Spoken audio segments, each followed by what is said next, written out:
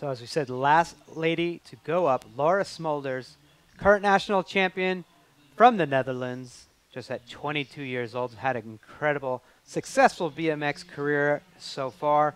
And tonight she looks to take it one step further. Can she be victorious in tonight's super final time trial? We're going to find out here in just about 35 seconds or so as Laura's loaded in gate number 5. Let's see how things work out for her. And Jamie's going to pick her lap apart for us. Nice clean gate as she goes down the hill. Nice backside on that first jump. It's critical to get good backside in these jumps. If you case the top of that jump, it just takes so much speed out of your effort. Green helmet there, so obviously she's the fastest so far.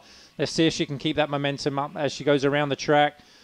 Looking pretty good so far. Nice tight line in that second turn, coming through the rhythm. It's all about getting good backside, getting the odd pedal in.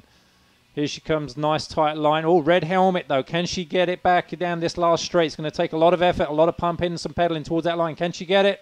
Yes, she does with a 34.4. She's going to be pretty happy with that lap, I think. Yeah, her lap was pretty impressive because she had the third fastest start, fastest time out of the first turn.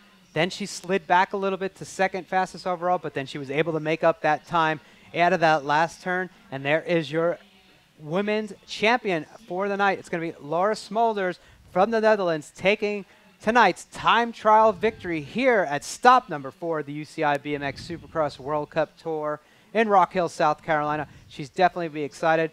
Elke Van Hoof, a great run, finishing second overall. And then Brooke Crane will be third. Let's get a word from her at the line. Great job. I know you just got finished. You're probably tired, wanting some rest to do your cool down. Strong lap, always known as a strong finisher.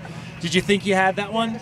Well, I heard Max on the commentating saying I was second, but I had good speed going into the second half of the lap, so I was clean and I felt like it was a fast lap. So when I crossed the finish line, I saw I was first. I was happy. Well, you have every right to be happy. It was a great lap. Congratulations. Thank you.